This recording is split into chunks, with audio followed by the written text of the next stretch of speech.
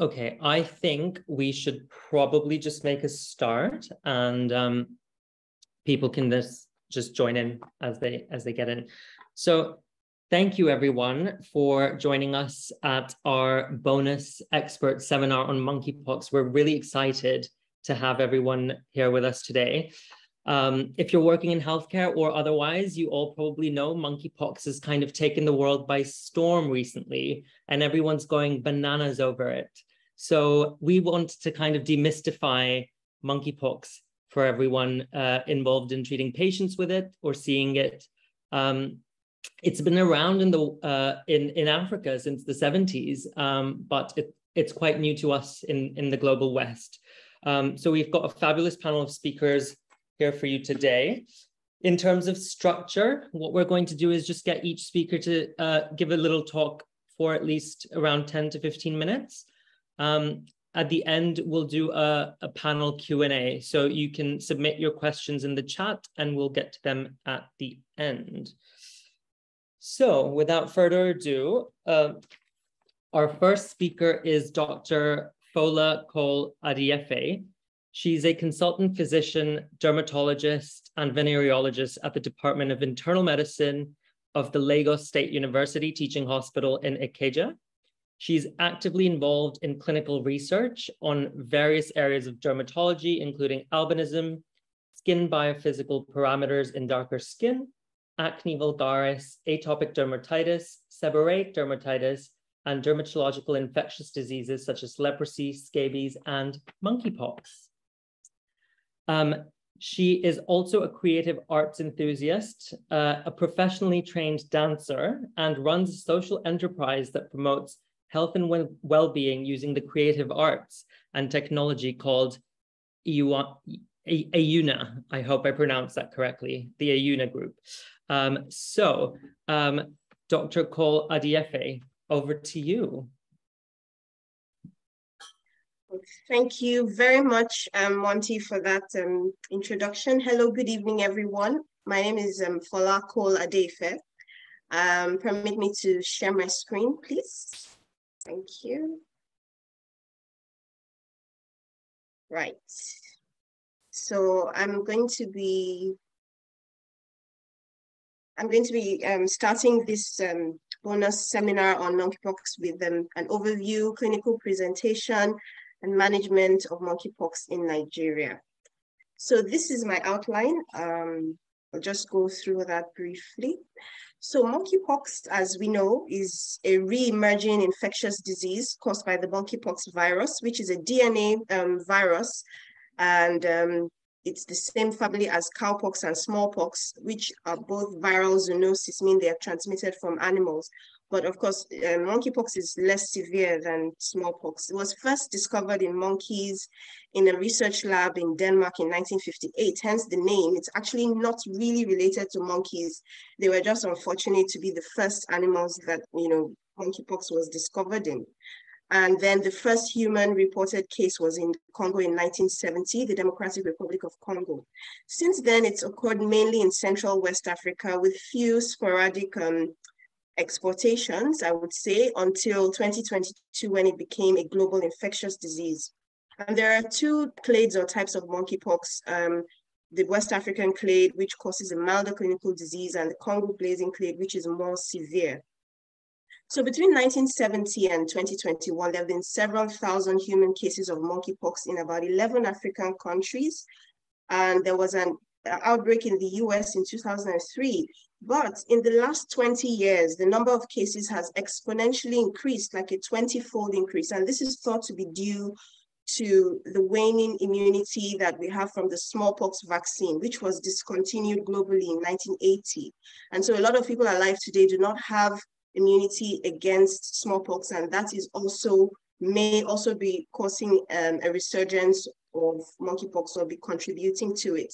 There was a re-emergence in 2017 in Nigeria after about 39 years of no cases of monkeypox. And between 2017 and 2021, we've had quite a few cases with sporadic outbreaks in Singapore, Israel, the United States, Cameroon, and other countries in Africa.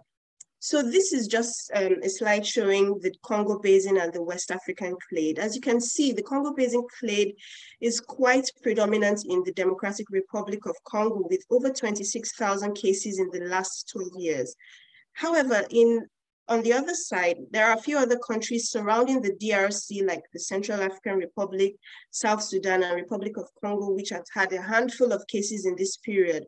But on this other side, the West African clade has very few cases in comparison. However, Nigeria has had 276 cases in the last 12 years, more specifically in the last 5. And Cameroon and Liberia and Sierra Leone have also had a handful of cases. There may be some underreporting here as well, but these are confirmed cases. These are the numbers for confirmed cases. And the West African clade is commoner in young adults, as opposed to the Congo Basin that's more in adolescents and children. They are both more common in males, but the case fatality is much higher in the Congo Basin clade than the West African clade. Now this slide, sorry, is a bit full, but I would just want to point, this is the Nigerian experience. So in the last 5 years, we've had 267 suspected cases, 674 confirmed. This year alone, there have been 41 cases and 1 death. And we find that you have more in the age range of people who have not been vaccinated against smallpox, between 11 and 40. And for some reason, it's much more common in males than in females. We are not sure why that is so.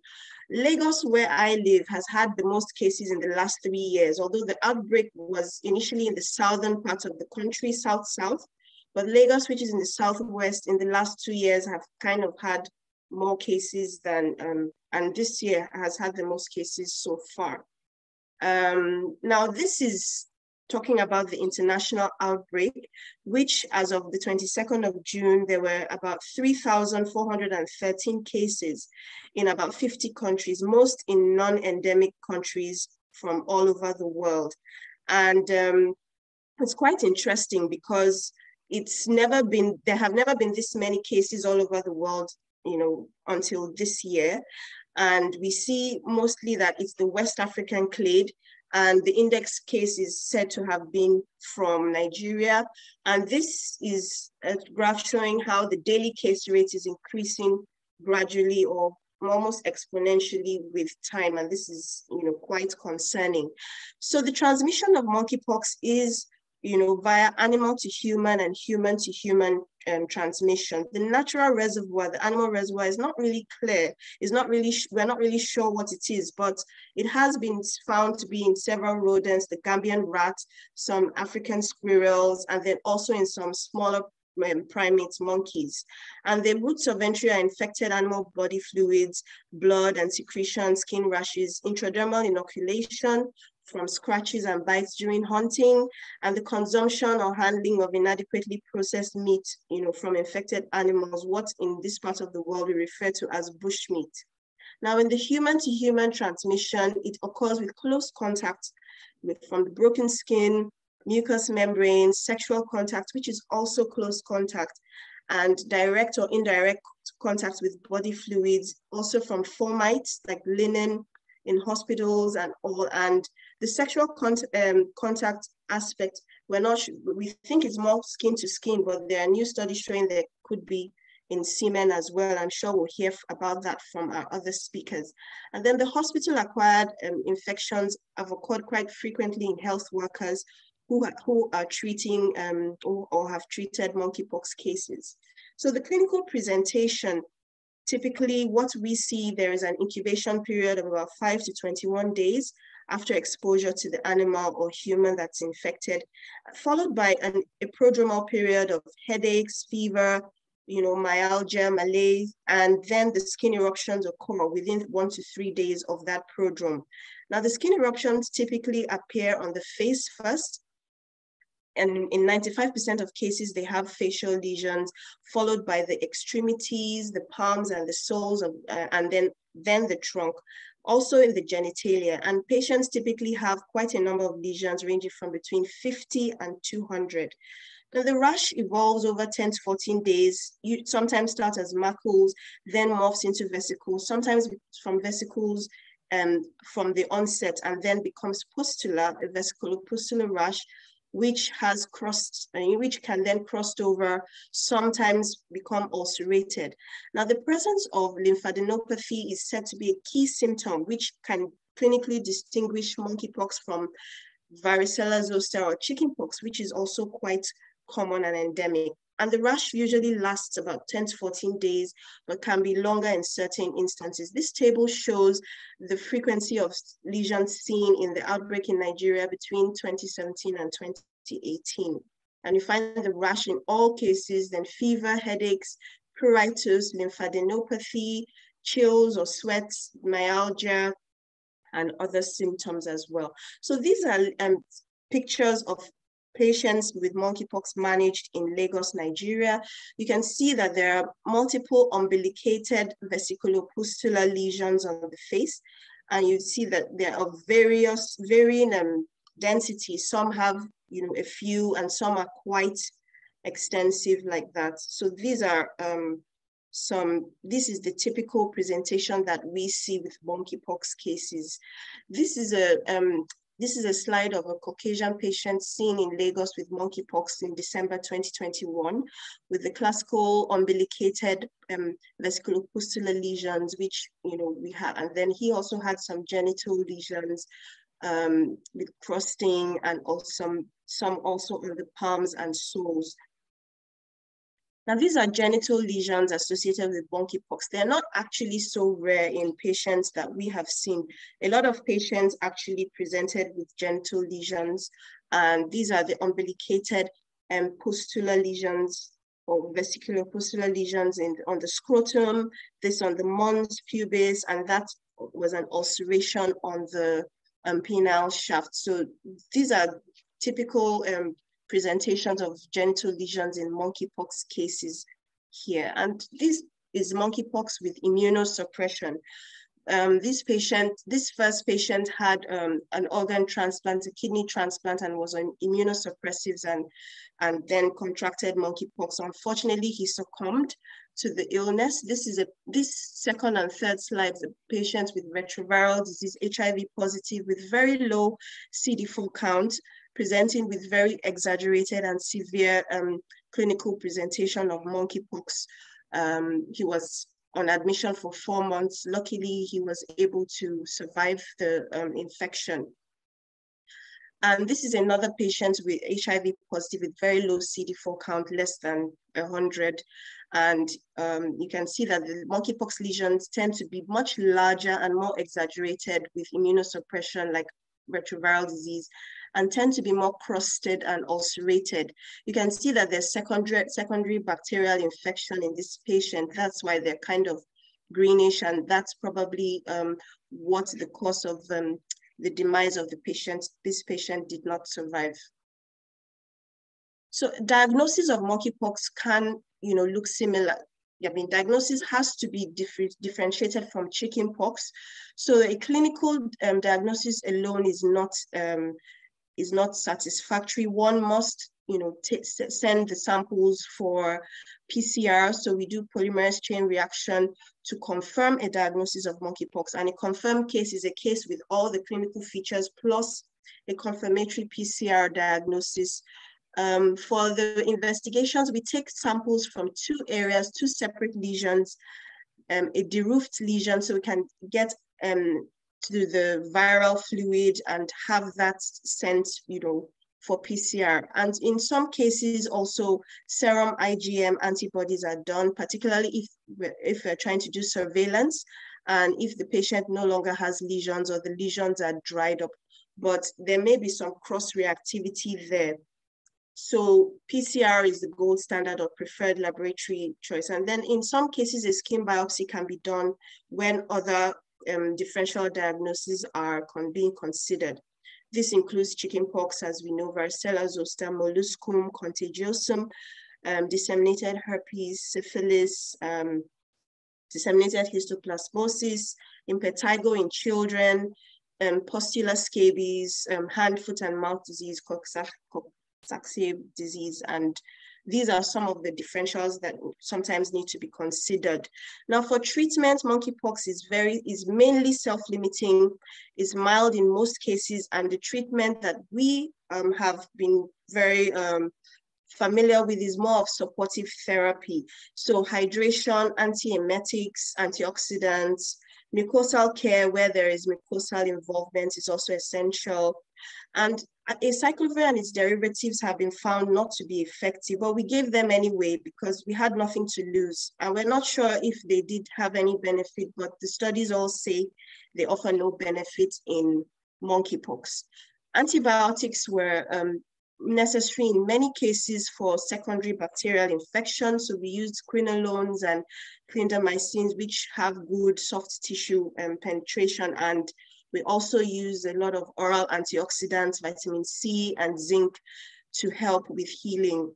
The newer broad spectrum antivirals like brisindofovir and tecovirimat are not readily available in Nigeria, and I don't have any experience using them, but I'm looking forward to hearing from others with the use of these medications. The vaccinia immune globulin we hear is also being considered for severe cases of monkeypox and with immunocompromised patients. However, what we do and practice is isolation either at home or in hospital facilities, depending on the clinical severity of the disease. And barrier nursing with strict infection prevention control measures is very essential and must be instituted until the lesions dry up, because they are infectious until they scab over. And of course, contact tracing, surveillance, and isolation of close contacts is essential to prevent transmission. Now, the vaccine is known to be preventive 85%. A newer vaccine is now available, not for us yet, but hopefully so. And this, can be a game changer with breaking the chain of transmission and controlling the outbreak. Now, most patients in our country have mild clinical disease, and the lesions actually are mainly epidermal in most cases and heal with minimal or no scarring, except in immunocompromised patients. And the case fatality in Nigeria is about between 3 and 4%. It's very usually RVD patients, then one child, and of course immunocompromised patients who have had transplants. It's also said to be more severe in children and pregnant women. Now, the current outbreak in non-endemic countries is quite concerning, and as of today, I think it's almost at 5,000 and is still rising. And these are countries, about 53 non-endemic countries currently involved. And with what are the reasons?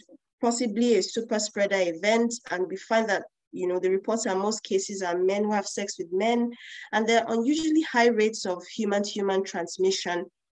And some people are suggesting there may have been undetected circulating monkeypox in the communities. I'm not sure if that's really possible and it wouldn't have been detected, but that's a school of thought. And then the clinical presentations are said to be atypical in non-endemic countries, and I'm looking forward to hearing more about that, with no prodrome, with fewer lesions, solitary genital lesions only, and then sometimes mucosal only. And we're not sure what's driving the difference, but it could be due to climate, could be genetic variability and differences in immune function. Now, these are some of the factors, this is my last slide, contributing to the resurgence of monkeypox. We think the waning smallpox herd immunity and then population surge in endemic countries, in encroachment into animal habitats, climate change, sanitation challenges, and poor health-seeking behavior can be some of the driving factors. And then in non-endemic countries, we're thinking of migration and frequent traveling, social behavior and possible super spreader events. Then sometimes maybe inadequate surveillance or contact tracing, particularly when you're not in contact with the people you're transmitted to. And then people are just wary of isolation because of the COVID pandemic. So it's difficult to get people to isolate. So thank you so much. I'm looking forward to hearing more from my colleagues here about their experience with monkeypox. I'm looking forward to learning from them as well. These are my references. Thank you very much for your attention. I'd like to, appreciate the patients who were managed, who gave permission for their photos to be used, and my colleagues in Lagos who also co-managed some of the patients that, the photographs were presented. Thank you so much. Thank you so much, Dr. Cole-Adeife. That was remarkable. And certainly some of the photographs that you shared, oh my gosh.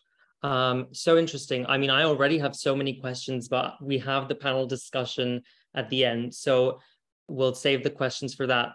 I think that gives us a very smooth transition onto our next speaker, who I'm delighted to introduce. One of my ex-bosses and also one of my mentors, Dr. Nicolo Girometti. He is a consultant physician in HIV and sexual health at 50 16th Street in Chelsea and Westminster Hospital in London, UK. He obtained his specialist degree in infectious diseases and HIV medicine at Bologna University in Italy. He has a research interest in HIV prevention strategies and aging in people living with HIV, and he's been managing a lot of the patients in 50 16th Street in London who've come in with monkeypox. So over to you, Dr. Girometti. Hi, hello everyone. Can you hear me well? Do you see the slides? Yes, thank you. Yes, perfect. Thank you for having me. This is brilliant, and I want to thank Dr. Cole-Adeife for her presentation, because it's an excellent wealth of information to compare to what we are actually seeing in London at the moment. I can talk about what we're seeing at 50 16th Street. Is a very large sexual health clinic in the heart of London, and we've been seeing a whole lot of monkeypox cases so far. We're definitely not looking forward to the next few weeks after Pride this weekend, but I'll show you what we're seeing so far. Outbreak at a glance, 3,400 confirmed cases up to the 22nd of June, mostly identified in the WHO European regions. As Dr. Cole-Adeife said, so far since the outbreak started on the 14th of May, there has been just one death, and the remaining cases are scattered across the remaining countries in the globe. What happens in the UK? On the same date, 23rd of June, UK HSA has launched their second debrief with some more information. 910 confirmed cases. The overwhelming majority of them were in England, and actually more than 50% were in London, where we had 590 confirmed cases. From a demographic point of view, 99% are male patients, 96% are gay, bisexual, and other men having sex with men, with a median age of 36 years, so a fairly young cohort. 1 in 4 patients is living with HIV. 54% had an STI confirmed in the previous year, and 1 in 3 had traveled within 21 days from the symptoms onset. So it's a young, very mobile population of gay men. What are we seeing at Chelsea and Westminster Hospital? Since the very first case, which has been isolated on the 14th of May, we've seen a rising trend of people presenting with potential monkeypox infections, getting tested for monkeypox infection, and going forth to have a positive test for monkeypox. We do test using a PCR swab that we send to the lab that is in the south of England. There's one lab run by UK health security agencies called Ripple. We had 291 confirmed cases, which are actually 10% of the cases globally. So they came through our sexual health clinics. So it's quite remarkable, and we always need to consider the impact of such a volume of patients and the impact that the management of these patients has on the delivery of a sexual health service and seeing patients. Who is testing positive though at this time? 99%, this is basically a cohort of 54 patients that were tested positive for monkeypox in the first 3 weeks. since the start of the outbreak in London. 99% were gay and bisexual men having sex with men, with a similar median age than what reported by Public Health England. 70% were of white ethnicity, 48% UK born, matching pretty much the demographics of those who are normally attending a sexual health clinic, our sexual health clinics in London. 46% traveled outside the UK, namely, many of them traveled to mainland Spain, islands in Spain, but also France, the Netherlands, Italy, the United States. No one traveled to Nigeria, Congo, or other countries where the circulation of monkeypox was known to be endemic. 1 in 4 are people living with HIV. Differently from what reported in previous outbreaks in other countries, in particular Nigeria and Congo DRC, all these patients were on effective antiretroviral therapy. 85% were undetectable. The remaining 15% had just started antiretroviral therapy because they were just diagnosed with HIV. They all had a CD4 count greater than 500, so perfectly immunocompetent. The remaining part, the HIV negative individuals, when 95% of them were on PrEP. Due to the similarities of presentation and the fact that we need to take into account in the differential diagnosis process other sexually transmitted infections such as syphilis and herpes, but also molluscum contagiosum, we tested, in particular at the beginning, these lesions for with a multiplex PCR swab testing with a PCR for herpes and syphilis and Haemophilus ducreyi. Interestingly, no one tested positive for syphilis on the PCR test. Only one had a positive test for PCR. Only one of these 54 patients was also tested for varicella zoster virus, and the result came back as negative. 1 in 4 tested positive for a concomitant STI, though, chlamydia, gonorrhea, or syphilis via serology. These speaks quite a volume about how in which context this infection is transmitted. 9% require hospitalization, mostly due to the need for analgesia, pain relief, laxatives, care of the oral mucosa, or allowing patients to swallow better, in particular when they had ulcerations in their pharynx, but also for antibiotic treatment to address bacterial superinfection. What we're seeing is that a small number of patients are presenting multiple lesions, particularly on the perianal skin, where they tend to become vesiculopustular, coalesce, leading to widespread ulceration. Obviously, that part of skin is always quite moist, prone to infections. There are superinfections and actually constipation, and these patients are taken into the hospital. The median time of hospital stay for these patients was of 7 days. They all went home after 7 days and they're all fine. In terms of symptoms that we found, and this is a very interesting comparison to what has been described in previous outbreaks, but probably I speculate here, transmission of monkeypox was slightly different, and probably viral loads carried were also different. We see a lot less of the features, classic features of the invasive phase of monkeypox. 2 out of 3 patients reported fatigue, asthenia, or lethargy. Just about more than 1 in 2 reported fever. Usually these symptoms, fatigue, asthenia, lethargy, fever, are very short-lived, just a few days, and they disappear.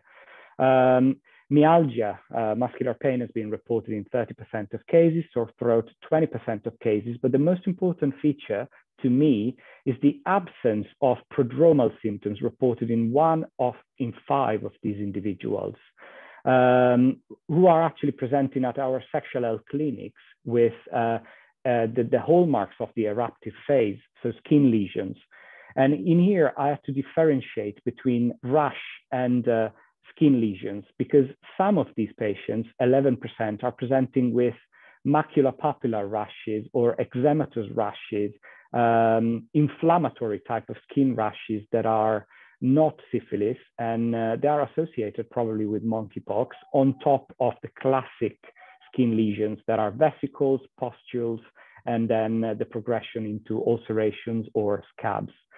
The overwhelming majority of them, 89%, presented with more than one skin lesion. 94% presented either with genital or perianal lesions.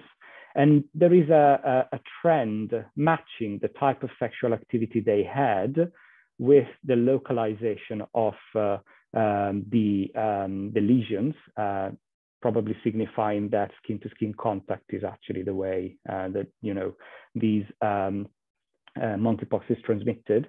72% had lesions only on one or two anatomical sites, which is also very different than what reported before. We don't see the 95% of lesions on the face. Actually, we see just 1 in 5 individuals presenting with facial lesions.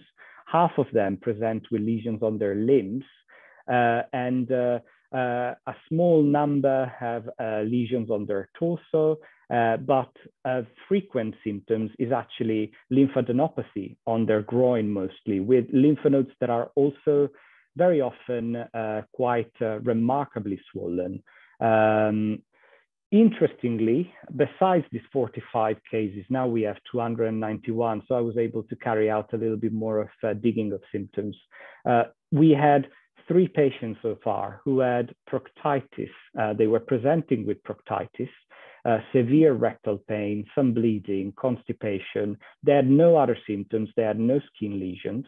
And we did a PCR test through proctoscopy, and that came back positive for monkeypox, probably signifying that there is a possibility for transmission of monkeypox during sexual intercourse, but this needs to be demonstrated and you know, proven with further evidence.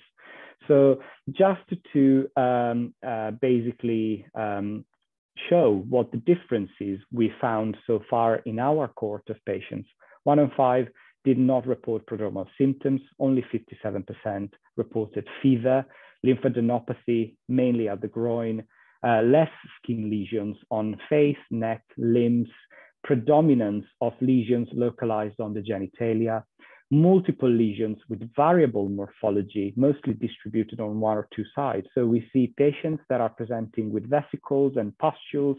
Some of the lesions are scabbed. It really depends by which lesions have started to appear first, and then there's a progression in that sense. And high rates of concomitant STIs. So let's never forget to test these patients for STIs as well. Just a bit of a quiz for the audience, because they may have never seen monkeypox as it is presenting in, you know, in London at the moment. I don't know if anyone wants to try and guess which one of these 2 is monkeypox. Only one is monkeypox.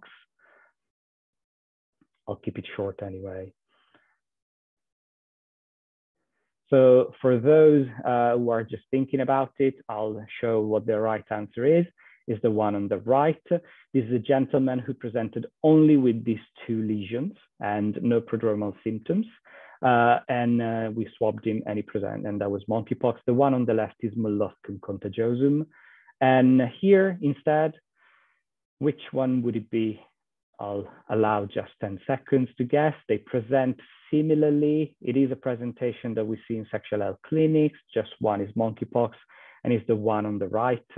The one on the left is condylomata lata, and presentations, well, they're not condylomata lata actually, they're just lesions compatible with secondary syphilis. These are the presentations that we've seen so far, some of the pictures. I really thank patients for allowing me to use these pictures. I just wanted to highlight the first picture, number 2. These lesions have coalesced, causing a large ulceration that suppurated, superinfected, required antibiotic treatment. We have a very low threshold to use oral antibiotics. Generally, amoxicillin is our go-to, or flucloxacillin is our go-to antibiotic. And number 4, these perianal lesions actually coalesced together 10 days after. They resulted in this large ulceration, which has been These has required hospitalization. The patient was constipated, needed antibiotic treatment and cleaning of the wounds anyway. And the patient now is perfectly fine, and there's no scars remaining. With this, this is my last slide. So I want to thank all my colleagues that have been bearing and carrying the weight of seeing all these patients. Thank you. Thank you so much, Dr. Girometti. That is fascinating. And I think it reminds us to, you know, in today, we must keep, monkeypox is like the new HSV. We just need to keep it at the top of our differentials. I think so anyway. Also, I have to say, you mentioned that the first case at Dean Street was diagnosed on the 14th of May. And I think I may have been the one to see that patient. So anyway. Maybe. I'm not quite sure. I need to go back. We move on. Thank you so much. Also, if anyone has questions, please put them in the chat. We'll address them at the end at the Q&A. So moving swiftly on, I'm so happy to introduce Dr. Emily Shaw now. Dr. Shaw qualified at the University of Cambridge and University College London Medical Schools and is now in her final weeks of training in infectious diseases at the Hospital of Tropical Diseases and the University College London Hospital. As well as postgraduate studies and lecturing at the London School of Hygiene and Tropical Medicine, Dr. Shaw was awarded UCL Wellcome Clinical Fellowship and undertook her PhD in BCG vaccinology. She has a substantial experience caring for high consequence infectious diseases in high-level isolation units and has spent periods overseas, including working with MSF in a multi-drug resistance TB program in Uzbekistan. At the Hospital of Tropical Diseases, she has co-led on establishing their monkeypox service and a monkeypox virtual ward and has contributed towards UK national guidance. So over to you, Dr. Shaw. Tell us about your virtual ward and other stuff.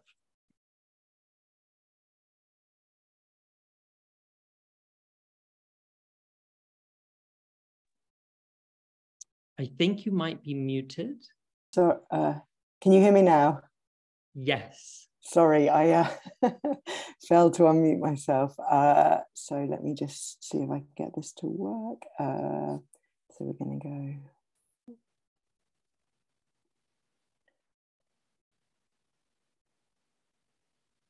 Right, can everyone hear me and see my slides? Yes, I'll speak. Fantastic.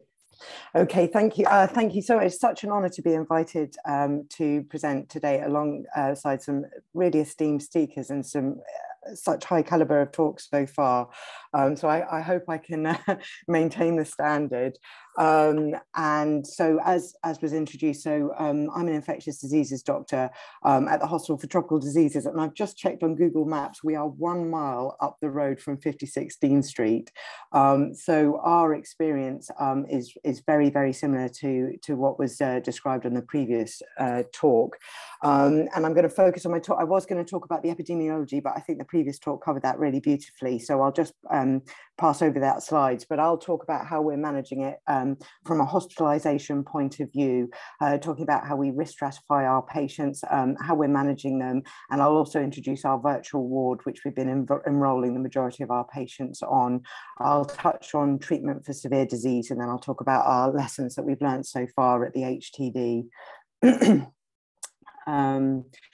So yeah, the majority of our patients will come to us, either they'll walk into the emergency department at UCLH, or they'll come to our walk-in clinic at the Hospital for Tropical Diseases, and then we'll also receive referrals from general practitioners in the community, or sexual health clinics where this patient may be presenting with more systemic symptoms or thought to be more unwell, so not appropriate for a sort of community sexual health clinic.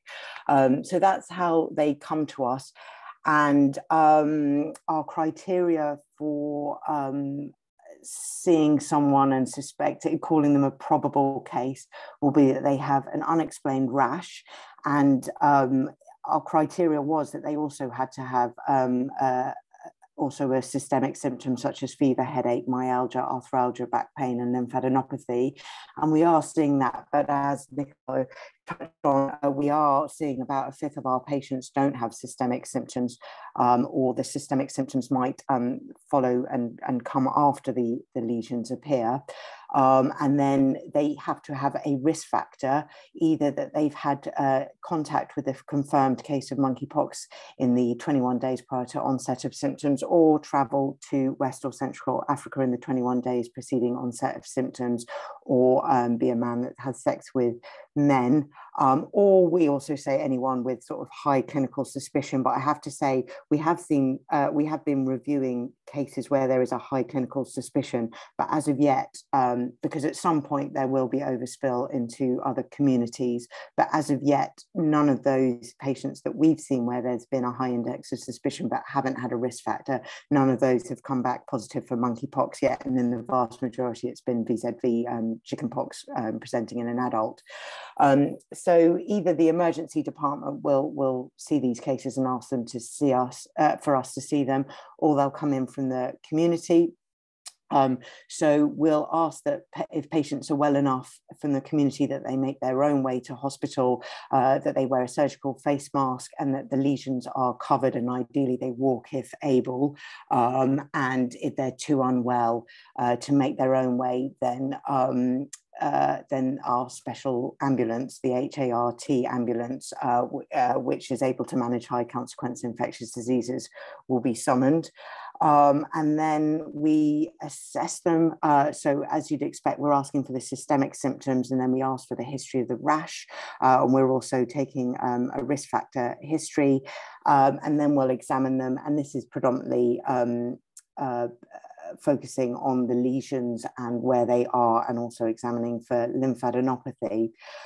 So if they meet the criteria and we believe that this could be monkeypox, then we send tests to the rare imported pathogen laboratory, which is based in Porton Down in South England. So at the moment, that's the only laboratory in our country which is able to do any PCR testing. And as you can imagine, they've been absolutely hammered with samples. So they are trying to roll out testing to local laboratories, but a challenge for them has been that there's not been a sort of off-the-shelf, commercially available PCR test for the laboratories. So hopefully by July, hospitals will be able to, virology departments will be able to perform their own PCRs, which should take the pressure off the reference laboratory, and should also hopefully expedite us being able to get results and simplify the system. So if we see someone who just has maybe isolated lesions in one area, so just genital lesions, and doesn't have a disseminated rash or systemic symptoms, then we'll just send 2 skin swabs in viral media for PCR. But if they have a disseminated rash, or systemic symptoms as well, then we'll also send a throat swab for monkeypox PCR and an EDTA. And then we're also seeing contacts of confirmed cases who are presenting with systemic symptoms such as fever and myalgia, who we suspect might be having a prodrome, but who haven't yet had lesions yet. So in those, we're sending a throat swab for PCR, but with the caveat that if that was to come back negative, we sort of keep them, then we enroll them on our virtual ward and keep them under close observation, so that if that PCR was then to come back negative, but they go on to have an eruption of lesions that sound suspicious of a monkeypox, then we bring them back and we retest them again. And as has already been touched on, so when we first started seeing these patients, we weren't doing full STI screens. I think there was a reluctance to have additional samples moving around laboratories and sort of increasing the risk of laboratory exposure to samples. And also, as infectious diseases doctors, we really sort of didn't feel maybe qualified, or that was our role, and to do STI screening, and the plan was to then refer them to local GU clinics if appropriate. But actually we've really had to modify our actions and do a lot of learning, and it is appropriate. We're seeing a lot of concomitant sort of syphilis or gonorrhea, and given that these patients often are then in the majority of cases are isolating at home, it wouldn't be appropriate to leave them with untreated other infections. So we're offering full STI screening with the sort of telephone support from our GU colleagues to guide us. Fine. So once we've seen patients and we've assessed them and we've taken the sampling, in the majority of cases, we're then trying to get them home as soon as possible. So this is to get them out of the emergency department, where we've obviously got clinical vulnerable groups who are around, and because they're often very, very well and don't need to be admitted for clinical reasons. And then also psychologically, a lot of patients prefer, especially having gone through sort of COVID isolation, the prospect of then having to isolate in hospital is a bit overwhelming for some. So wherever possible, we're trying to get them home. So we then sort of risk stratify them to see whether that would be safe. So patients either meet the criteria to be in Group A, Group B, or Group C.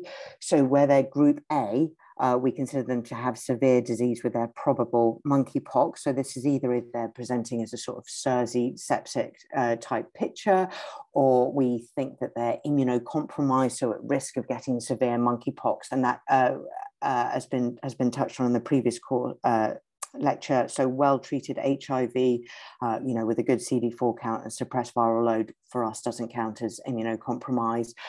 We haven't seen any pregnant patients yet, or if they've got really disseminated lesions, or there's a secondary sepsis, or they've got any other complications, then we'd call them a Group A, and then they would meet the criteria for admission. Or if they're a Group B, this is because they're not able to go home and safely isolate.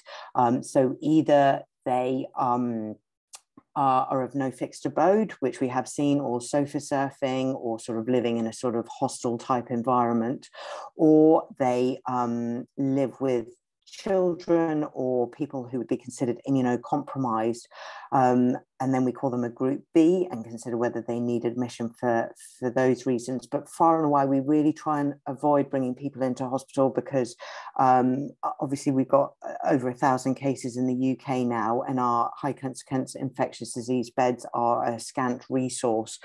So if it's the fact that they live in a one-bed apartment with their partner, then whenever possible, we're asking their partner to relocate to a hotel, or to go and stay with friends for the duration of our patients' isolation. But the majority of patients we're seeing are what we call Group C, so they're low risk, so they've neither got severe disease and they're able to isolate safely at home. And in that case, then we discharge them from the emergency department and enroll them onto our virtual ward. So we'll ask them to make their way home, covering all the lesions, wearing a surgical face mask, walking wherever possible. And then we give them our telephone number so that they can call us if there's any concern, or they need to get in contact. And we give them our email address so that they can email us photos of their lesions, so we can begin the ongoing process of monitoring them in the community. So this slightly complicated slide is a sort of flow diagram of our virtual ward. So as I touched on, so we'll see the patient in ED or walk in, and we'll test them, and then we'll go and we'll ask them to go home and isolate, and we'll stay in regular phone communication as we enroll them on our virtual ward. So in the majority of cases, we get the PCR result within about 48 hours. And if it's negative, we'll ring them up and see how their symptoms have evolved. So if we've got a high suspicion, hang on, this really, it was our highest suspicion that this was monkeypox rather than an alternative differential, or they've had an evolution of symptoms or more lesions, then we'll bring them back in and we'll retest them again. And so far we've had 2 cases where initial swabs were PCR negative, and then they've subsequently come back as positive from so swabs from lesions have initially come back as negative, but we had a high index of suspicion, so we retested them and they come back positive. And in a handful, they've either had the prodrome or had had close contact and lesions that were probably actually acne or something like that, and we've tested them, they've been negative, but then they subsequently gone on to get suspicious lesions, so we brought them back and tested them and they've come back positive. If our index of suspicion was low or an alternative test has come back positive, then for example they've come back VZV positive or HSV positive, then we'll instigate appropriate treatment and discharge them for our virtual ward. But in the majority of cases, we've got a pretty high hit rate. Most that we see are more than often than not, they're coming back positive. So in which case we will reassess them to see if they still meet the category C, the group C criteria, that they're safe to isolate at home. And if there's any concern that that's not the case, then we can always bring them back in to reassess to see if they've deteriorated with their disease. If they are C, then they'll continue to isolate at home, and then we'll follow them up with regular phone calls. And obviously if they're A or B, then we will arrange appropriate admission to hospital. Initially, when we were seeing probable cases, we were notifying all of them to the Health Protection Agency, but both that was clobbering us and clobbering them because of the sheer volume of cases. So now we are notifying Health Protection Agency of confirmed cases, not probable cases, and they'll go on to do all the contact tracing. And also for close contacts of confirmed cases, they're now able to direct them towards post-exposure prophylaxis, smallpox vaccination. Initially, we were calling everyone sort of every 48 hours to follow them up on our virtual ward, but we were finding that that wasn't necessary in the majority of cases, that people were very well and isolating safely at home. And it was also overwhelming us because we're quite a limited resource as an infectious disease team. I am the virtual ward on most days, and we'll have about 50 patients enrolled on our virtual ward every day. So it was just not sustainable to call people every 48 hours. And in some cases, we sort of go by how they are clinically and how their mood is, how they're psychologically coping with isolation, what their needs are. If we've got any concerns, then we can call them more frequently, but some patients we're able to de-escalate it to once or twice a week. And then, so it's dealing with complications in the community. So it's already has been touched on. We do worry about secondary infections, and that's probably the highest complication, the most common complication that we've seen. And we're able to courier medications out to people where necessary. So we can get antibiotics to them by the end of the day. Or if any of their STI screen also comes back positive, we're either able to courier out antibiotics, or where required, bring them back to the emergency department for a shot of intravenous ceftriaxone to cover for gonorrhea. And also analgesia and other symptomatic relief we're able to send out. So I'm just going to touch on treatment. So as I talked about, we offer symptomatic relief, and I'm sure our colleagues in Nigeria have far more experience than us with this, and we've sort of been leaning on their CDC guidelines to learn from how to best manage these lesions. For the systemic symptoms, we've just been recommending regular paracetamol. We really emphasize to patients to try and keep their lesions clean and to avoid touching them too much, or lots of people are trying all sorts of home remedies and creams and lotions and potions that they found in the bathroom cabinet that they're putting on, and we are finding that seems to precipitate impetigo and secondary cellulitis. So we're trying to avoid the lesions being interfered with, giving them regular analgesia. We have found that patients with the proctitis and perianal lesions and also tonsillitis are really suffering with pain. For the genital ulcers, we've been giving local anesthetic gels, so the lignocaine gels that people might be familiar with used for when catheters are being inserted and they instill a gel down the urethra beforehand. We've been giving that to patients to apply topically to their lesions. We have a low threshold for giving antibiotics, and for oral lesions, we've been using Diflam spray, which is like a local anaesthetic, I believe, that patients can apply topically to their oral lesions. And we haven't actually had any complications of conjunctivitis yet. And then there's the antivirals. So antivirals that have been licensed for use against smallpox are cidofovir and brincidofovir. We don't have any access to those medications, so I have no experience of that.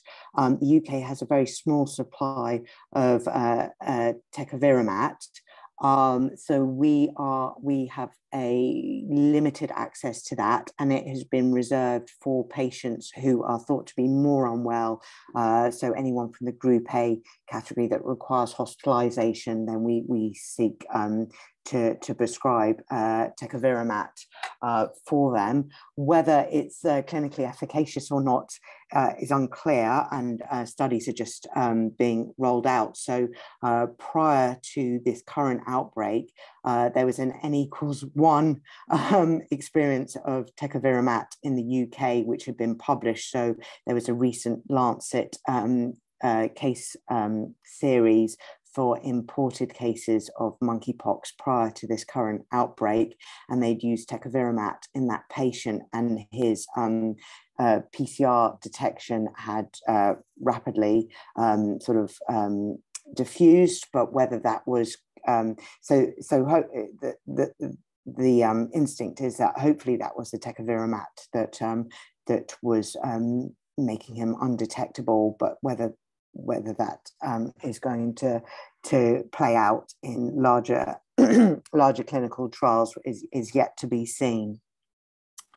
Fine. So our patients stay at home under regular virtual observation, and then we guide them as to when they're able to end their isolation at home. So they're asked from us to stay within their bedrooms if they live with other people, ideally have their own bathroom. If they're to leave their bedroom, then to put on a surgical face mask and cover the lesions with a plaster or clothing, to spray down any surfaces that they've had contact with, such as the toilet or taps, with an alcohol-based cleaning product, and spend as little time in communal areas as possible. And if they're going to share rooms with their flatmates, that their flatmate also wears a face mask, that they keep a meter distance, and that the windows are open.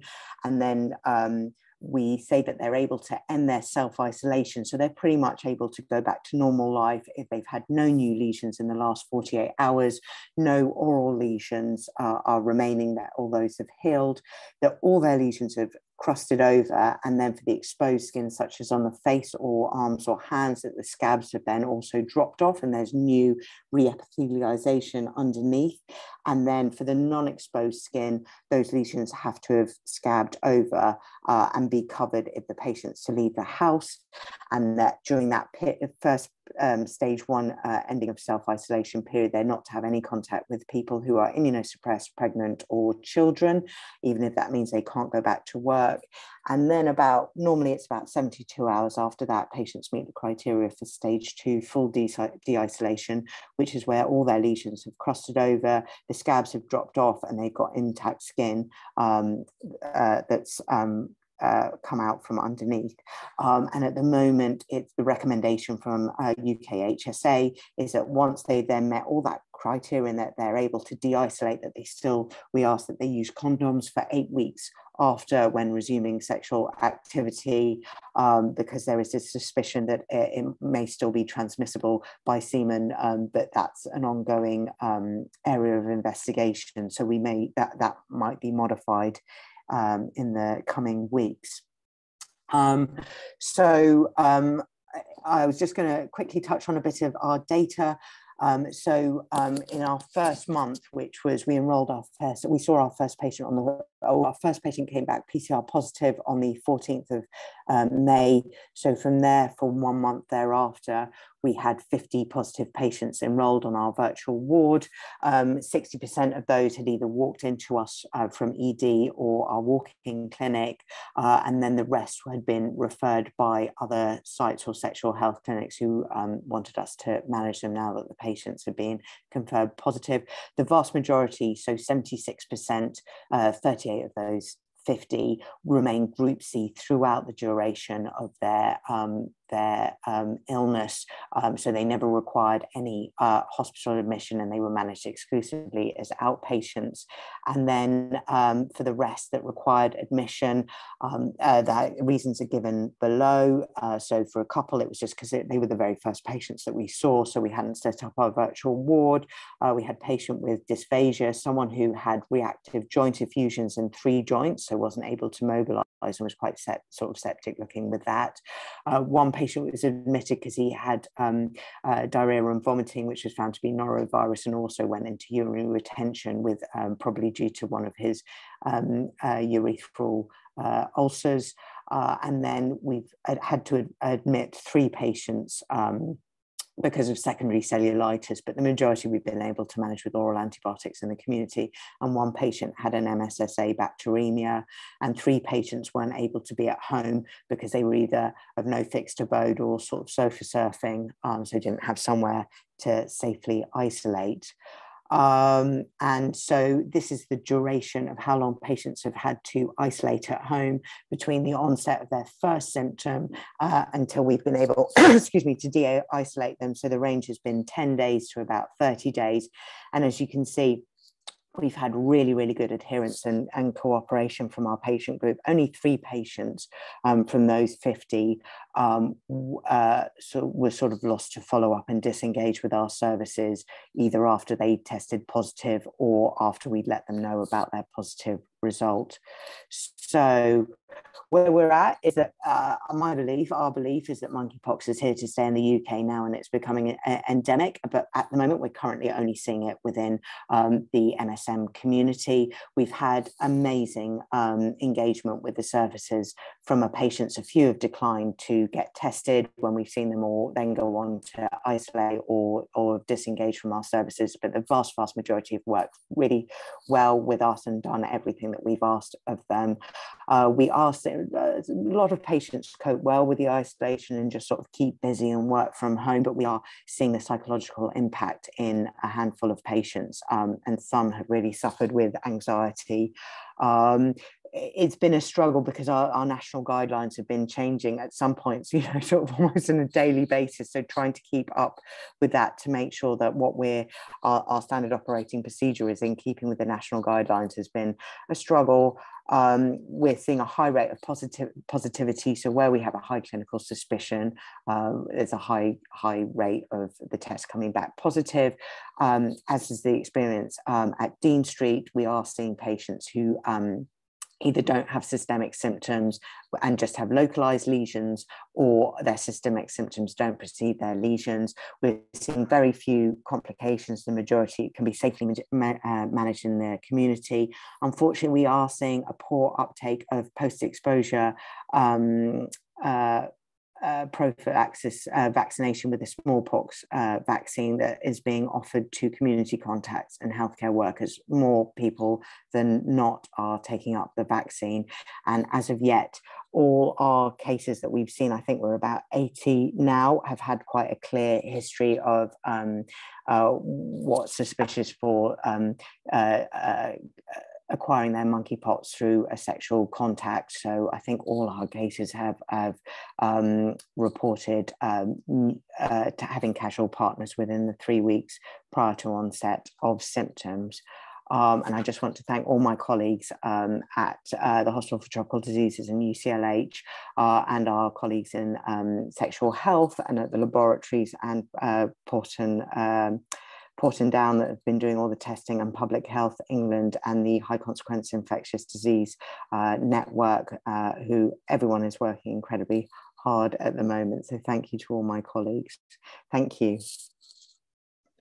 Thank you, Dr. Shaw. I mean, I don't even know what to say. I mean, you know, triaging patients and treating them on the phone and monitoring that, I mean, it's certainly does not sound easy at all. So very well done and very impressive. Thank you so much for sharing that with us. And I think you mentioned about the anxiety, and I think that swiftly moves us on to our next speaker really well, because certainly even especially after COVID, and then also given that the population that we're seeing this in the MSM population and the anxiety related to HIV, etc., I think that's probably a huge burden that we're maybe not addressing so much, but will come to light in the next couple of months, maybe. Anyway, Dr. Shakirat Gold-Olufadi is our next speaker. She is a consultant physician, dermatologist, and genitourinary medicine specialist at the University College Hospital in Ibadan, Nigeria. She had an interest in procedural dermatology, and this afforded her the opportunity to get hands-on mentoring scholarship in dermatologic surgery through the International Society of Dermatology in Brazil under the tutelage of Dr. Luiz Castro, a prominent surgeon in Sao Paulo. She's particularly passionate about health education and advocacy, and her online dermatology teaching through her social media pages can be accessed on her website, www.skinandall.com, which is a wide reach to both the public and healthcare professionals. And she will be talking us about the stigma associated with monkeypox and what we as healthcare providers and outreach workers can do to try and prevent the spread. So over to you, Dr. Gold-Olufadi. Hi, thank you, Monty. I want to do that split screen thing. How do I get to do that? Sorry, I'm not so tech savvy. I think you're doing it, but to be honest, I'm not either. So I think it's working. The way the picture was showing on the right side and the other. Okay, let me just go ahead with my presentation. Be good. It should happen automatically. Yeah, you should be good. Okay, great. Thank you. One thing about being the last presenter, you have the opportunity of taking bits from here, bits from, I shouldn't even have done any slides because I would have just taken bits of information from here and there and just put it all up in the presentation. So I'm really happy to be here this evening in Nigeria here. And it has been interesting listening to everybody talk. And I like the part I was given. It's about the social aspect, the global prevention strategies. And so we're going to be talking about dealing with stigma associated with monkeypox, global prevention strategies, and role of healthcare workers, in preventing, in role of healthcare workers in the monkeypox outbreak. So I'll just be following this outline, just along the lines of what I'm presenting today. So, generally skin diseases come with a lot of stigmatization. And it's not surprising, the skin is the largest organ in the body. And, I make a joke often. I tell patients that come to the clinic, sometimes they come to skin clinic and they're like, doctor, how come you know what is wrong with me even without doing any tests? And I say that's the jazz that dermatologists have. So skin diseases come with a lot of stigmatization, especially here in Nigeria. We have something that I call it the gain in function of one syndrome, where people don't really mind. We don't mind. We like to poke our noses into other people's business. So if you see people with skin diseases, people are all out there, even in dermatology clinics. You have them being isolated by the patients. So you come with a skin complaint and other patients are there. And because you think one is greater than the other, you are kind of, don't move near that guy. Can you see what he has? So it is really bad here in Nigeria. So it's not surprising because of its visibility. And what are some of the contributors? Inadequate knowledge.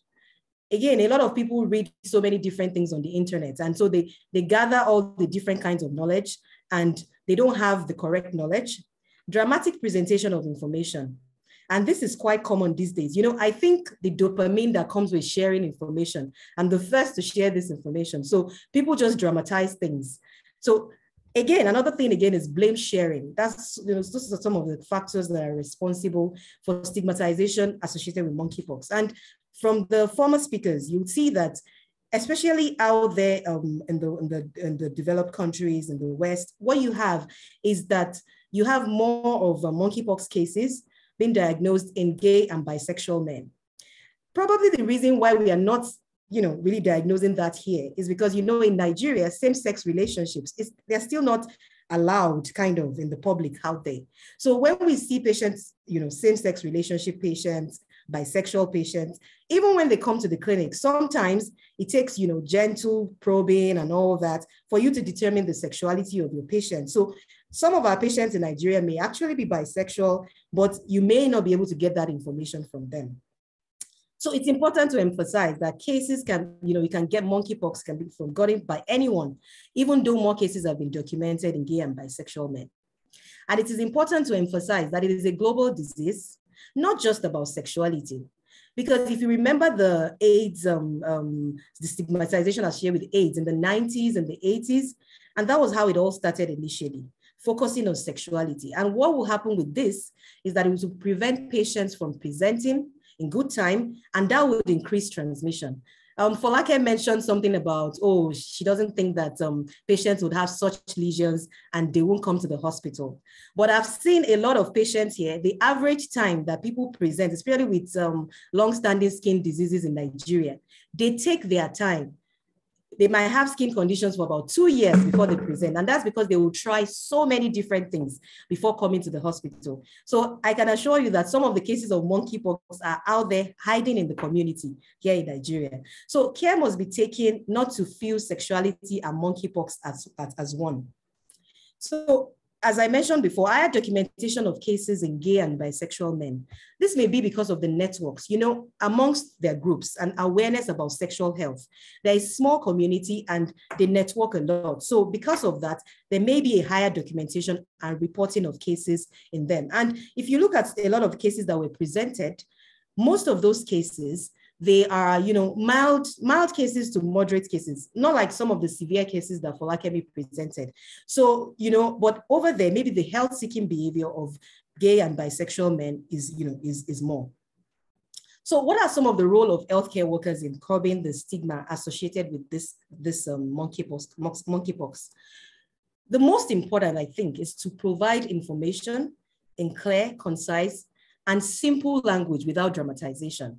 Recently, I am very active on social media, even though I take a lot of breaks, which I'm on one currently. I have had to call colleagues to order, because, I think there's a dopamine that comes, and health workers, we are not immune to it, that comes when you are sharing information. Oh, this is this. Or do you know, I saw something being shared by a colleague once, and I had to call the person to order that this is wrong information you are sharing, in a bid to share information, to be popular out there, because the dopamine that is associated with, being all out there, because we have doctors on social media now that have up to 1 million. I have colleagues that have up to 1 million followers, 2 million followers. They tweet one thing, and you have 10,000s of people retweeting that same thing. So it's important to be able to provide clear, concise, and simple information without dramatization. Use of all available communication channels. It's especially important in areas like ours. Focusing on social media alone is not going to do the work. You want to use radio, television, print media, social media, all forms of media, acting, billboards, everything you can find to pass the information across. Because here in Nigeria, or here where we have in Africa, where we have the more severe cases, if you do not pass the information across properly, what you are going to get is that before they come to the hospital or before they present, they would have tried everything possible, from herbal concussions to triple action creams. And we know using steroids on, areas where you have viral infections, that can be disastrous. So they would have tried everything. And patients tend to trust their healthcare workers. So if you are sharing that information, you are laying their affairs and you are sharing it in simple language that they can understand. Using indigenous languages, I'm currently doing a study now where I'm doing something on indigenous languages for some certain conditions. Using indigenous languages to share such information would help in reducing the stigma. Disseminating information widely by organizations and partners involved in management and identification of cases. A lot of the information I have on this slide are some of the things that I thought of, put together as a physician and somebody that treats sexually transmitted infections. And I also got them from the Center for Disease Control, the WHO website. So going back to the role of healthcare workers now, a good way to debunk myths and give correct information. I don't know why I'm really focusing on social media. And that's because not just patients alone, a lot of doctors, patients, even people that you will not know that are using smartphones now. A lot of people are using smartphones and if you look at the age group affected by monkeypox, that young age group, they use smartphones a lot. So you can use funny ways to present this information without making it look scary. And at the same time, you are presenting correct information. I have a doctor here in Nigeria. His name is Aproko Doctor.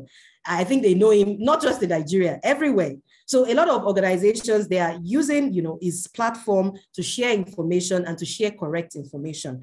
And so it's important to use our devices, use every channel available to disseminate information. And another thing that is important is that healthcare workers generally, you need to bring out information such as the symptoms and the signs associated with monkeypox, what to do when a close contact has monkeypox.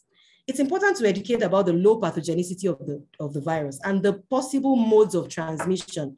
Because in Nigeria, if you say that it is sexual transmission is something that the first thing is that if a patient has it, he will bring out the list of his girlfriends or a list of sexual partners.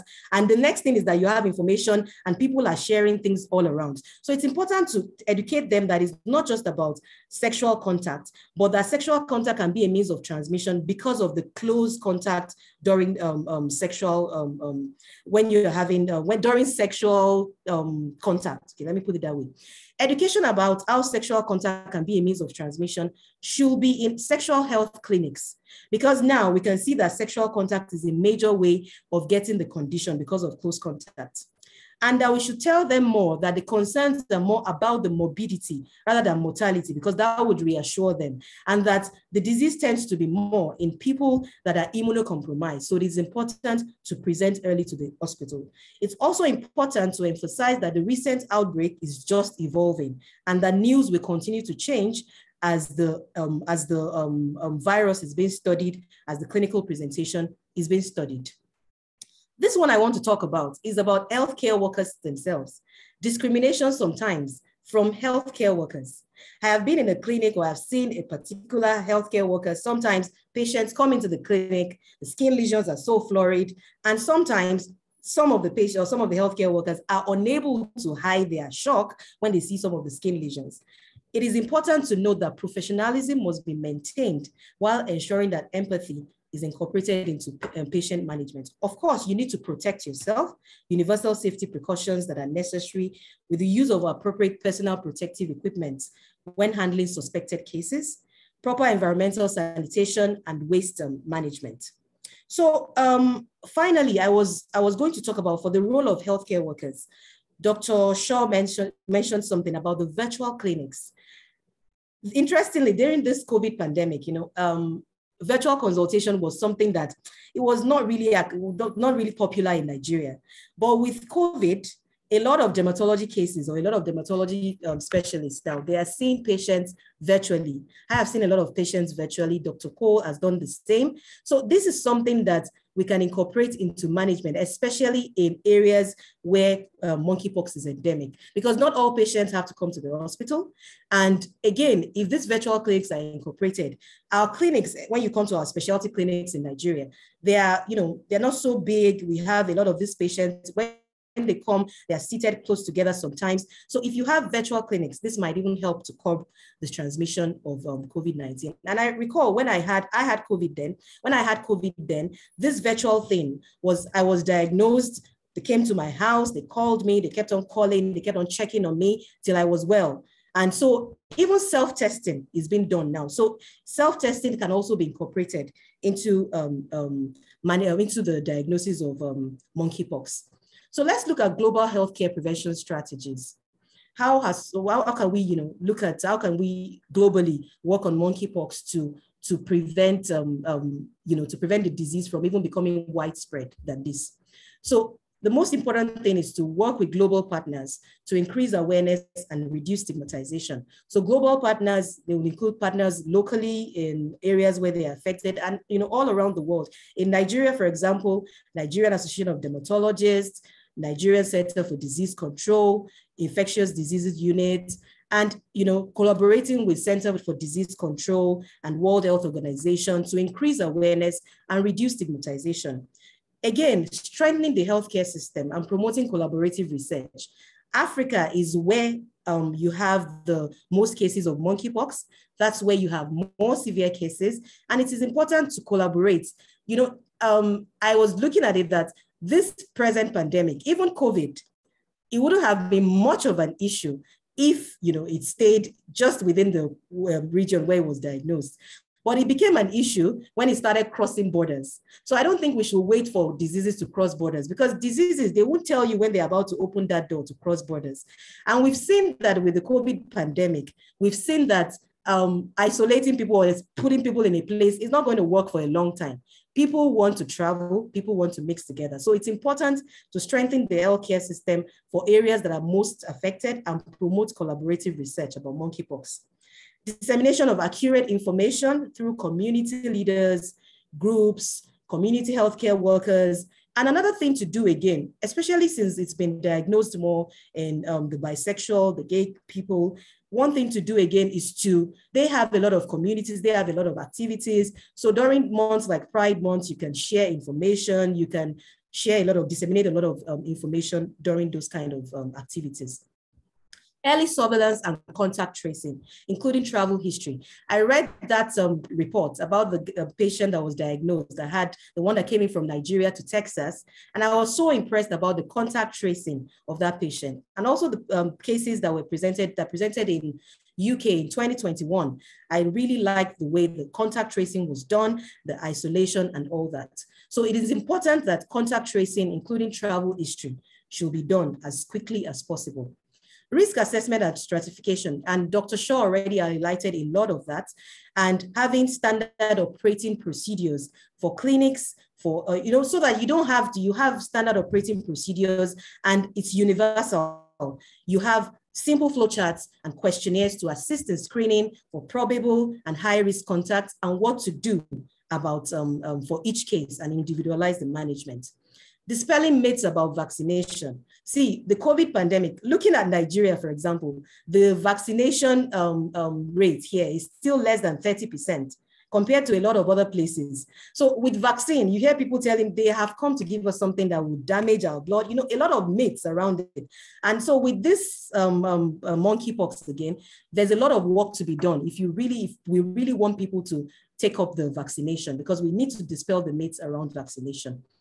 Support for provision of the vaccines and antivirals for resource poor settings. So, when you were mentioning tecovirimat, bracidofovir, I was smiling to myself because those drugs, I just see them. And I'm sure I probably will not, see them physically for a long time. So it's important that the areas where, that are most affected, those antivirals get to them. And now talking to the government in Nigeria too, we need to collaborate, not just depending on, supply of vaccines all the time. We need to also collaborate and ensure that we make sure that we are able to also sustain all this for ourselves.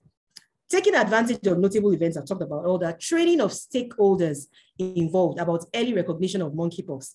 In Nigeria, we still have less than 200 dermatologists or 300 dermatologists in a population of almost 200 million. So skin diseases, you know what they tell me when they send me pictures? Oh, Dr. Gold, it's a rash. So a lot of people, when they see monkeypox in outpatient clinics or when they are going to diagnose it as chickenpox. I am so certain of that. So it's important to train I'm talking about environments like ours. You need to train the people that are going to see the cases primarily first before they get to the dermatologist. Because if not, one case will present to the family medicine clinic, will be diagnosed as chickenpox or molluscum. Then the patient goes home, starts applying so many different things. And before you know it, it's widespread everywhere. So that's very important too. Then careful consideration. I saw the write-up, and a lot of buzz now about changing the name of monkeypox to something else. So right from the start, before naming diseases, we must have some careful consideration to avoid stigmatization. Then provision of fact sheets. People are going online, people are reading a lot now. So provision of fact sheets, patient-friendly sites, frequently answered questions. And for here in Nigeria, or for here in Africa, not everybody can read but a lot of us, we speak English is our primary language. So if you're not doing English, if you're not doing indigenous languages, you can also do it in languages like we call it pidgin English. That's like we call it broken English. You can do your education in that particular language. And a lot of people, more than even people that didn't go to school, can speak pidgin English here in Nigeria. So it's important to provide fact sheets and patient-friendly sites with frequently answered questions. So finally, why is this particular outbreak getting a lot of attention? Because monkeypox has been here for a long time. It is getting a lot of attention because it is spreading to regions where it was not, where it was not diagnosed normally. And those cases got there because of international travel. And let me tell you, people are going to go in and out. People are going to come into Nigeria. They will go out of Nigeria. So there's really nothing we can do. Today it is monkeypox. Tomorrow it's going to be some other exotic diseases. So when we get a condition and it's coming, maybe it's in just one region, it's important to find ways to ensure that the spread, is curbed on time. Because if not, it might be monkeypox today, tomorrow it's something else. So it's important to note that what affects a few would finally affect all, because the world is increasingly becoming a global village, and collaboration is important to ensure that the door is closed to monkeypox and all other exotic diseases that may be coming after. So just a few pictures, because Folake showed some pictures. I'm showing some pictures now, the faces of monkeypox. This was a patient that was managed by my colleague. The last case of monkeypox I managed was when I was still a resident doctor. I've not managed any presently in this outbreak. So these are some of the, you can see pustules and all those lesions on the patient. This patient was immunocompromised, and you can see that the rashes are more florid on this patient. If you're looking at this patient, this kind of patient without PCR, I'm sure the first thing that will probably come to mind is that this patient has secondary syphilis, for this last patient on the right. But these are patients that, presented with monkeypox, and after PCR, the diagnosis was made. So I'd like to thank all the patients that gave their permission for their photographs to be used, and my colleagues that were kind enough to send me these pictures. Thank you so much. Thank you so much, Dr. Gold-Olufadi. I think you really hit the nail on the head. One of the reasons that our team wanted to have this this seminar and invite people such as yourself and Dr. Cole-Adeife from Nigeria, including people from the UK and elsewhere in the West, is because, like you said, monkeypox doesn't know any borders, and it's been around for ages. And actually, we've learned this from COVID, and we've learned this from monkeypox, that we really need to think about health equity and learn from our colleagues who've been dealing with these cases for a long time. And we are all children of the world, and things will spread. So thank you so much for that really enlightening summary of what we can do to help our patients. I appreciate that we're a minute away from our target time, but if everyone's happy to stay, maybe we can just do 10 minutes for questions, but obviously no pressure to anyone if you have commitments or need to go. Thoughts? Can all the panelists unmute themselves, please? Fine for me. Yeah, that's fine with me. Yeah. Yeah. Shakirat, I think you need to stop sharing your slides so we can see everyone's face. Thank you. I have stopped that now. Thank you, Folake. All right, great. Great. Can I kick off the questions, actually? And then I think we've got a lot of questions.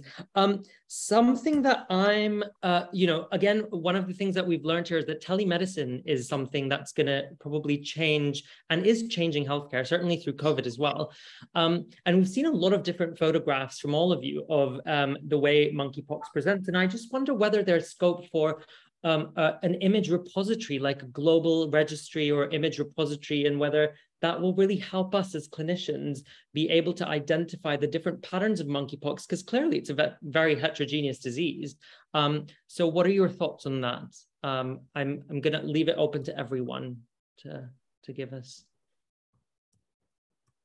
Well, if I can just comment that certainly it's important to kind of have a registry, and also I think the WHO has something up now where you can report cases and kind of give some details. So I think as clinicians, we should try to use that resource more. Incidentally, I managed quite a few patients kind of the way Dr. Shaw mentioned, like virtually, because after the first visit, every other communication with about 3 or 4 of them was virtual, and they were just sending pictures because it was in the middle of the COVID pandemic. So yes, the virtual space is very relevant in management of monkeypox and other infectious diseases, because it helps you to be able to control interactions and reduce the risk of cross infections and reinfections of other people. So yes, I think that's very relevant. Okay, thank you. So we've got another question. Someone asks, are there any special considerations for monkeypox within the pediatric population that providers should be aware of? Dr. Shaw, do you want to try that one? Oh, I feared you might come to me. I'm afraid. So I'm an adult infectious diseases doctor. So we've got, we're lucky enough to have a separate pediatric infectious diseases team on site. So they have been seeing the possible cases up until now, and we haven't, thankfully, haven't had any positive cases locally, although we have had household contacts, which they're monitoring very closely. Sorry to not have more personal experience. No, that's fine. I think so far there has been 1 children who tested positive for monkeypox in the UK since their recent outbreak. And I think the concern is coming from what has been previously reported in the outbreaks in the Congo and Nigeria, where children were disproportionately affected in terms of severe outcomes than adults. So I think the recommendation to, for patients who with positive monkeypox results to isolate and to stay away from children under the age of 12 should stay. But it doesn't look like there is an actual, at the moment, circulation of the virus in networks where children are present. But, as we said, this may happen, and so probably prevention is the better option now. Totally. And, kind of linked to that, I was reading somewhere, I think maybe it was the CDC or the WHO, that there's a hypothesis that it may be aerosol transmitted as well. And certainly I was told that when I was in contact with monkeypox through a patient. So I wonder, though, how in all of your experiences, how accurate is that? Do you think it's aerosol, transmitted by respiratory droplets or aerosol transmission? Because I'm not convinced, but I mean, I'm not expert, so. I'm happy to go for that one. Yeah, I think we're still treating it as if it is. So we're still seeing definitely confirmed cases, and wherever possible, where there's a clinical suspicion, the probable cases we're seeing wearing fit tested FFP3 masks. It's not clinically, it sort of doesn't seem to be behaving as if it is aerosolized. We have, I'm aware of a case where there was a patient who required non-invasive ventilation before the team were aware that the diagnosis was monkeypox, and that case was aerosolized, and there were 20 plus healthcare workers exposed without wearing what would be deemed the appropriate PPE, and none of those healthcare workers were infected. And also anecdotally, I've got many colleagues who at the very beginning of the outbreak were seeing patients with disseminated lesions and oral lesions, and were only either wearing not wearing a face mask or just wearing a simple surgical face mask. And there haven't been any, thankfully, in this current outbreak, we haven't had any healthcare worker associated acquisition yet. So anecdotally, it seems to be skin to skin, very intimate skin to skin contact. But at the moment, we still are treating as if it's airborne and wearing FFP3s until it's hopefully taken off the list of high consequence infectious diseases. And thank you. Just to add something to that, and I don't know what Dr. Shaw thinks about this, but it will be very interesting to find out from UKHSA when the time comes, the analysis about the household contacts, because if you are a household contact who has sex with the patient with monkeypox, then you're likely to develop lesions and the monkeypox. If you're a household contact that has no skin-to-skin contact with a person living with them, then you don't get the monkeypox. So that kind of is a strong signal against aerosol transmission. But just to give a little bit of a broader context, whenever we see patients with suspected monkeypox who present with a cough or respiratory symptoms, then we upscale our PPE wearing an FFP3 mask. That's because obviously we cannot rule out that transmission via droplets or airborne transmission cannot happen, basically. So I think that's a very minimal layer of prevention that we can all adapt. Yeah. And I think totally reasonable because COVID is still around. So we've got another question. Is post-exposure prophylaxis recommended for those who've had close contact with someone who's been infected with monkeypox? Maybe one of the Nigerian doctors want to take that because you've probably seen it for longer. Well, not typically. For people in Nigeria, what we do is more of contact tracing, isolation, and surveillance, basically. If you're very close contact with an infected patient, we ask the person to isolate for, the 21-day period and then give feedback on whether you develop a fever or rashes. We do not have any post-exposure prophylaxis to give because that would either be either vaccine or which is not available in these parts of the world. So basically, we just do monitor the contacts with surveillance, and they give feedback. Most cases, I would say, close contacts do not develop monkeypox. The human-to-human transmission tends not to be so high. We usually see it in carers. For instance, if a child has monkeypox and the mother is carrying the child, chances the mother would get it from the child. Or if a man has it and his wife is caring for him, or vice versa. And of course, there may be more close contact, but in other cases, usually there is no human-to-human transmission, and we think it may be more of animal to human in many of the cases that we see.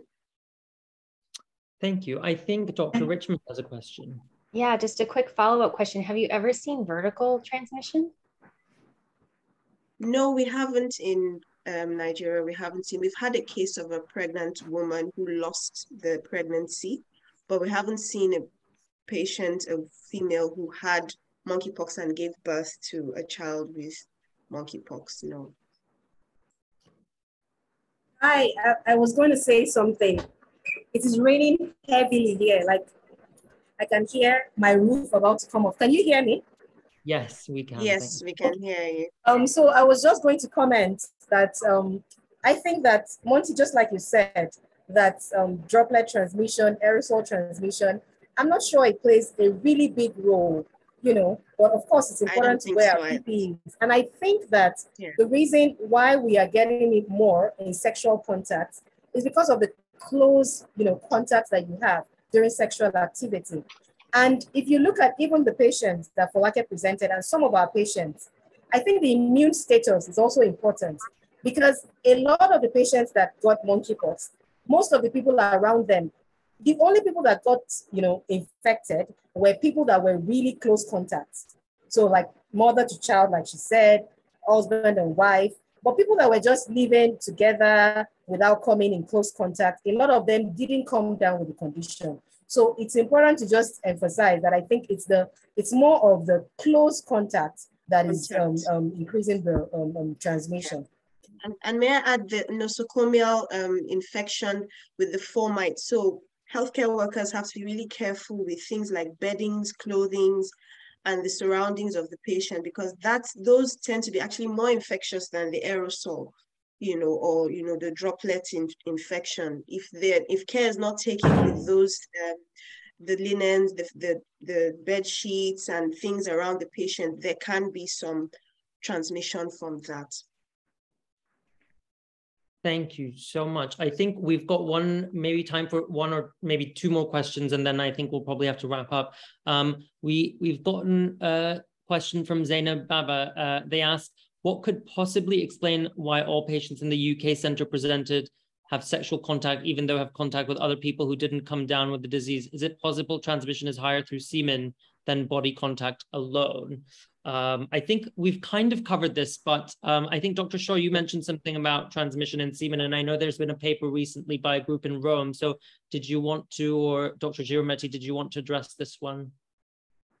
Well, what I can say is that that so far, you know, that what we've seen is that these patients had a huge number of partners in the previous months. They're all highly sexually active, and although my understanding from UK says that there's a drift towards less sexual partners in the patients that have been found positive recently. I don't know whether this is because the fear of monkeypox reducing the number of partners that you normally would have, or if there is something else. But the fact that we're finding patients with proctitis in absence of other symptoms and skin lesions, you know, suggests that probably semen is responsible for transmission of monkeypox.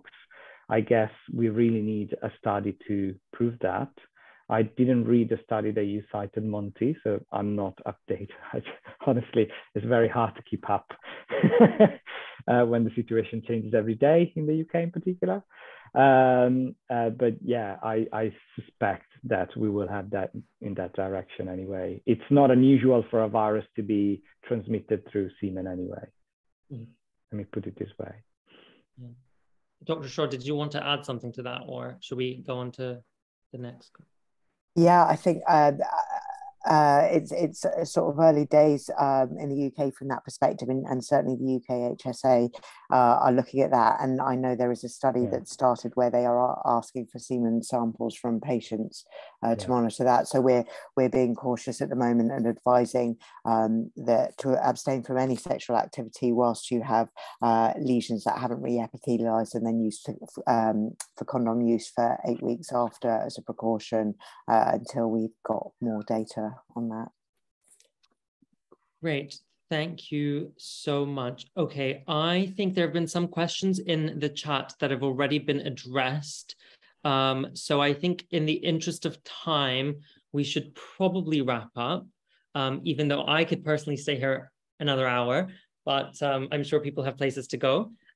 Thank you so much for our panelists for joining us. This has been incredibly educational, and I'm sure the audience have thought so as well. And thank you also to the Global Dermatology Talks team who have worked very hard to make this a reality. One last thing, Monty. I wanted to ask, you know, you were just about to close. There's something in Nigeria, we say item 7. Where's the food? Where's the menu? Goodness. Where's the food? You want to keep us here for another hour. Where's the food? Yeah, it's dinner time. Thank you so much.